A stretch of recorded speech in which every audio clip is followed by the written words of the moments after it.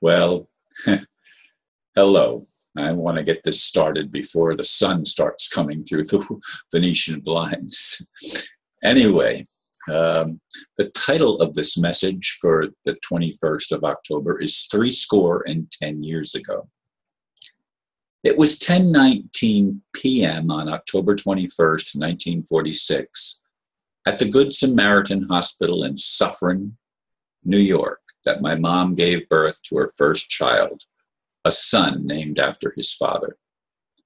Before I was even conceived, they had promised me to God. They told me that when I was 18. Of course, it was obvious long before that. From early childhood, I was drawn to things spiritual, studying various interpretations of the Bible along with other Christian books. As a teenager, I was an avid reader, and in my early adulthood, I was comparing religions driven by what was the most important scripture to me. By this shall all men know that you are my disciple, if you love one another. I've mentioned that in other videos. Anyway, this is a milestone for me. I want to see and experience it as a new beginning, not only for me, but for all of humanity. May God grant me the grace to fulfill my lifelong mission and vision of a better world. It's interesting that I just was reading my emails, and my friend Mr. Ed sent on, he's a rumor mill news agent, by the way. He sent me this message here. I'm going to read it to you, short. I had heard this would happen just after the final debate, and this source claims tomorrow. We shall see. This rumor was found at GLP, posted by anonymous coward, and sent to this agent via email. Mr. Ed smile. Inside info, the elections will be suspended on October 21st. This is not Uncle Intel. This is an actual source and intelligence given to me a few minutes ago. The Obama administration is initiating steps this morning to suspend elections, as the new WikiLeaks information is shining light on criminality rampant in all levels of the government on both the right and left. The decision has been made and will be announced via a presidential announcement on all networks. We'll see. Oh, I would love to hear that announcement. That would be a birthday present.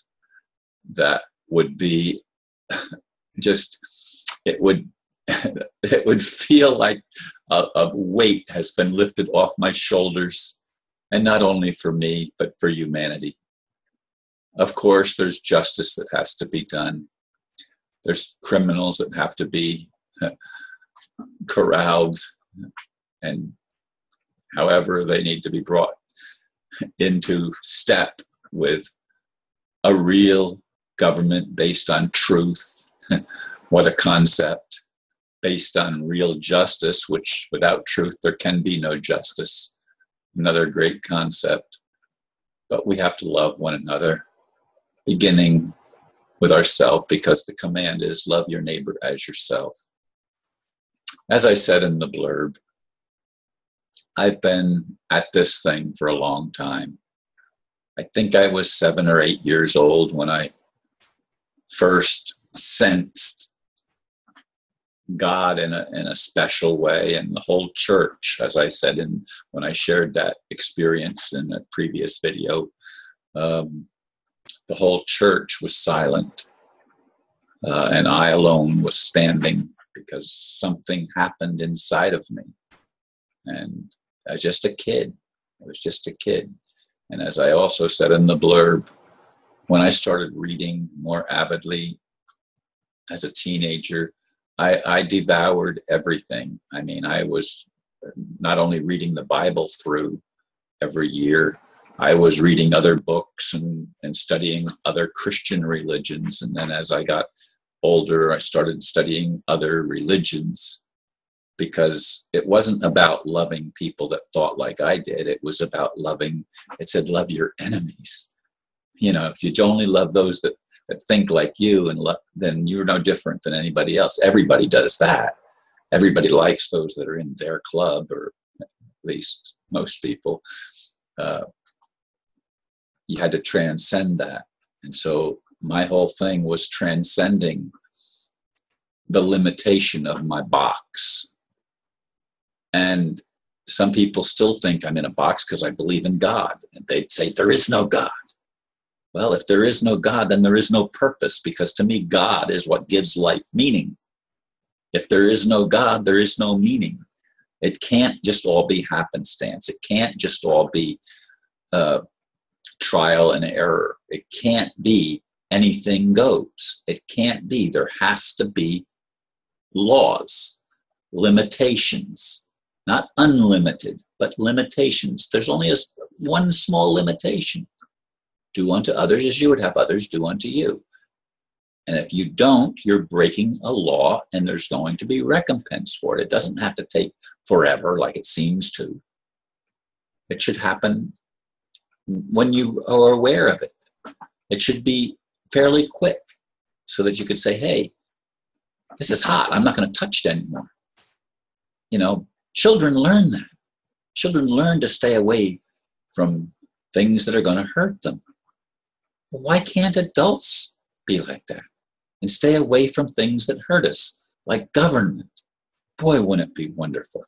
Wouldn't it be wonderful if the United States, the warmonger of the world, all of a sudden went back to the Republic and actually obeyed its own Constitution and obeyed its own Bill of Rights and followed the Declaration of Independence?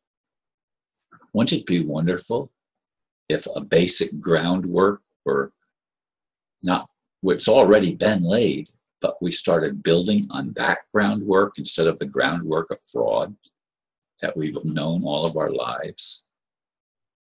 Oh, you say, but Ron, so many people would be hurt if we went to the other system. Yeah, right. So many people are hurt in the other system, and those that benefit are the hurters, and they're the ones that need to be brought to justice. They're the ones that need to repent and turn away from their evil ways and move into something better. This is my vision all of my life, to actually see the kingdom of heaven manifest, not as a promise, but as a reality, something that we can experience, something that we can know and know for sure, without a doubt, beyond all of the unbeliefs and beyond all of the hurts and pains, that we could be healed, actually healed, physically, spiritually, mentally, that we could have ourselves restored to how we were created to be in the beginning, with abilities and talents and gifts far beyond what we've known in this lifetime, in this world that's become so perverted that the worst element in creation ends up being in charge of a world. That's a sick, sick thing. And my greatest request for my birthday is not from the people that are listening, but from the God who I hope is listening, the Creator, who made things in the beginning. Isn't it time to make it right? That would be the greatest birthday present I could receive. And I'm asking you, God, please, please let your kingdom come. Let your will be done on earth, as I hope it is in heaven. Anyway, folks, thank you for listening. Thank you for those of you that are still giving me support after all these years. Thank you, and namaste.